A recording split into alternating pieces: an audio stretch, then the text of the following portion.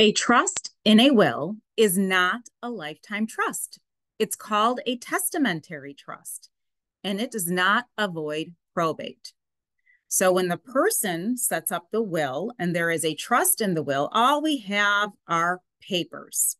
And those papers don't mean anything until the person passes, information and documents are gathered, people have signed various documents, and all of it is presented to surrogate's court, who reviews everything. If everything is sufficient, then we have an executor appointed. Then the executor goes through the entire estate administration process. And then once that process has concluded, there's a handoff from executor to trustee. And then finally, that trustee can go ahead and manage and distribute assets according to the trust in the will. So let's take for an example that the will states that the residuary estate passes to the trustee named in the will. And let's say the intervening period from date of death to when the executor hands off estate assets to the trustee is 2 years. Who's entitled to the income from those assets? Those assets, again, are subject to probate, but eventually are handed off to the trustee of the trust in the will. According to New York State default law, it's the trustee who's entitled to the income from date of death forward to when the trustee receives the trust assets. And that can be a source of confusion because we have this 2-year, in my example, 2-year period of estate administration. But it's just one of the ideas that I bring out in regard to administration of assets, because sometimes people are unaware of what they're setting their loved ones up for in regard to administration of assets. Whether we have a lifetime trust or we have a probate process where we have a will, or we have an administration process where we're going through surrogate's court, but we don't have a will and we have an administrator, we have an entire process that needs to be thought about at the time that you are planning with your estate planning documents. Now, you don't need to know it all, but you need to be aware of what you're setting yourself and your loved ones up for.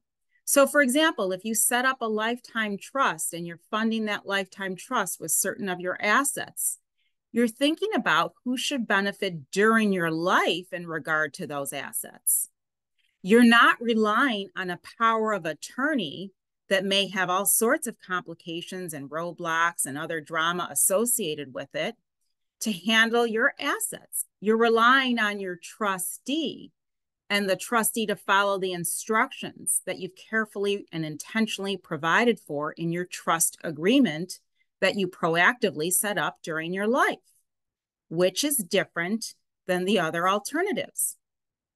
And sometimes I have clients who, when they are doing their will, say, oh, well, I'm so glad I'm doing the will because that will avoid probate, or that will avoid my loved ones having to go through this process. And I say, no, no, no. What we're doing and what you're setting up here is for your assets to go through the probate process. So again, it comes back to being aware of the administration process that you're setting up for yourself during your life, and as well upon your passing and what that looks like for those you intend to benefit.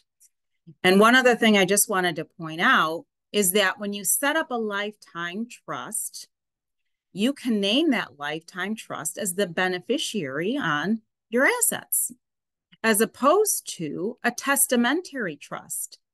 In my opinion, you would not want to name a testamentary trust as the beneficiary of any of your assets because of what I just said. We just have paper up until the person who set up the will passes, goes through the whole process called probate and everything else. So to avoid that, you want to set up a lifetime trust, and then you can name that lifetime trust as the beneficiary on certain of your assets.